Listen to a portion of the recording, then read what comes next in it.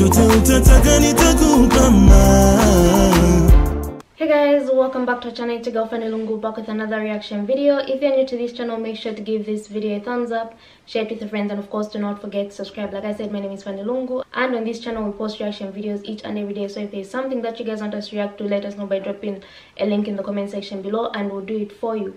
Check out our second YouTube channel called Fanny&jessy 2.0 and feel free to subscribe.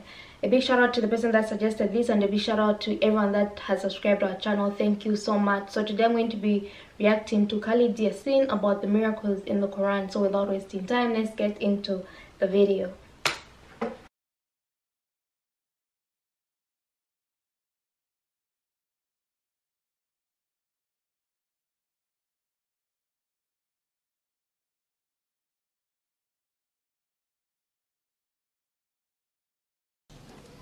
I gave you some statistics, and the basis of it was from the Quran. The Quran says, and a sign for them is the dead earth. It is brought back to life, and then from it springs fruits and grains of all kinds which they eat. And we place therein gardens and palm trees and grapevines, and cause them to burst forth therein some springs that come from the ground, that man doesn't control himself. And there he creates his industry, that they may eat of the fruit created by God, and their hands have not produced it at all. So will they be grateful? Exalted is he who created all life in pairs. So the Quran establishes that everything in life has been created in pairs, whether plants, whether animals, whether insects, whether fish or bacteria. Has science ratified that everything in life has been created in pairs? Yes, the Quran said that 1,424 years ago. And of course the Prophet Muhammad, peace and blessing be upon him, he wasn't a botanist, he wasn't a geologist, he didn't have a microscope, he had no way of knowing that. The only way a human being 1,424 years could know that is through the help and inspiration of the one who is the creator from the beginning. Because that fact that everything has been created in pairs was only discovered 78 years ago, scientifically. Exalted is he, Almighty God, who created all things in pairs, from what the earth grows, and from themselves, the human beings, and from that which they do not know. That means, here the Quran is establishing that there are some creatures, maybe micro creatures, that are also created in pairs that the human being doesn't know about. And a sign for them is the night that we extract from the light of the day. Now this is the phenomena itself that we have now discovered from going outer space. When we go out in space, we realize that the day is extracted from the night, not the night from the day. We realize that night is first and day is second, although we say day-night. We realize now that time is really inverted, but you have to go out in space to be able to see it. That's why in Australia, we are sitting here at 9:30 in the evening, isn't it? In London, it is now 10:30 in the morning, but yesterday. And in America, it's 5:30 in the morning yesterday. But we just discovered that dimension of time recently, didn't we? We didn't know that before, but the Quran establishes that, because listen to this. And the sun runs its own course towards its stopping point, and that is the determination of the exalted in might, the knowing. And the moon we have determined for it phases until it returns, appearing like a date stalk. Now think about it.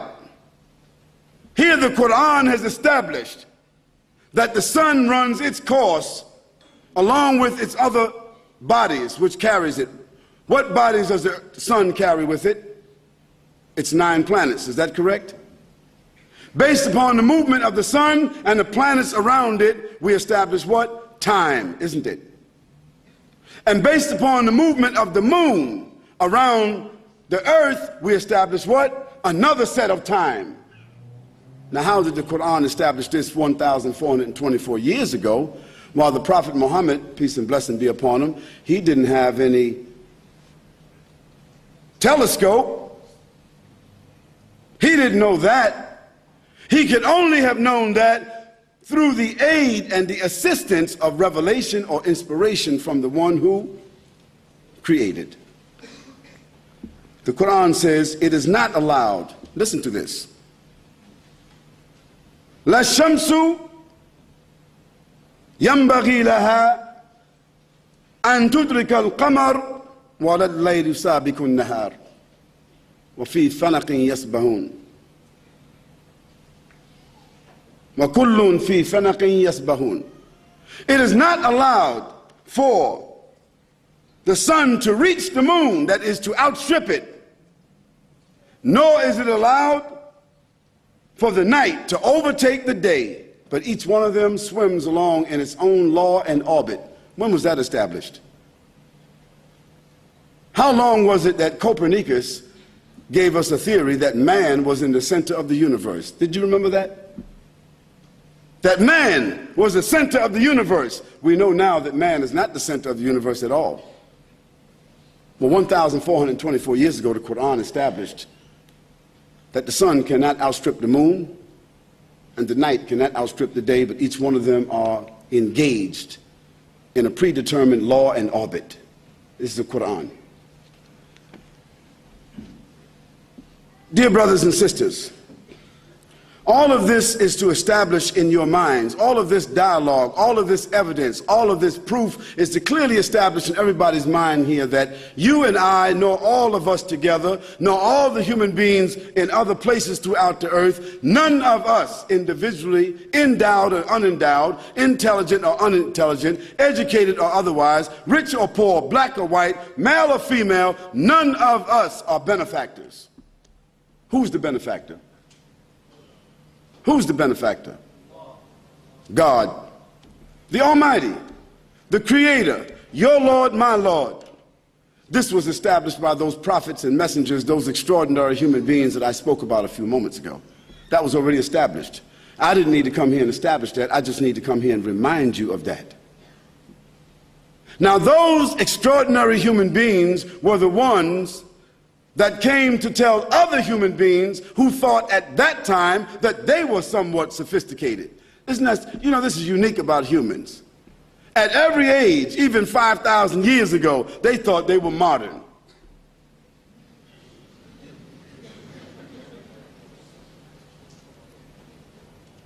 At every age, human beings, no matter what stage of development they are at, they think that they're modern and more sophisticated than others. This is the nature of human beings.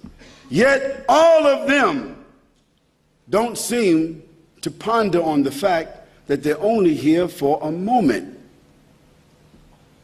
And some of them, during the moment that they're here, they become so arrogant. They begin to say that we are the owners, we are the peacekeepers, we are the organizers, we are the administrators, we are the ones who created ourselves, determine for ourselves, legislate for ourselves and others, and we own everything and we determine everything. Isn't there some people that say that? You're either with us or against.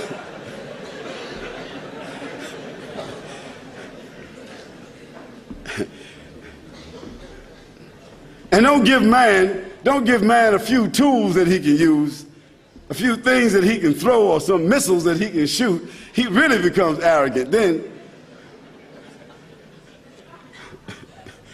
Well, when Moses, when he went to Pharaoh, Abraham when he went to Pharaoh. Peace and blessing be upon him. When Abraham went to Pharaoh and talked to Pharaoh, Pharaoh told Abraham, why should I worship your God? Why? I have command over life and death. Anybody I want to die will die. Anybody I want to live will live. What did Abraham say to Pharaoh? What did he say to him? If you really got some power, the one that you killed, bring him back to life. The one you killed, bring him back to life if you got power. And if you got some power, when the sun sets in the west, you cause it to rise and make it set in the east. Was Pharaoh able to do that? He wasn't able to do that then, and the pharaohs today can't do it today.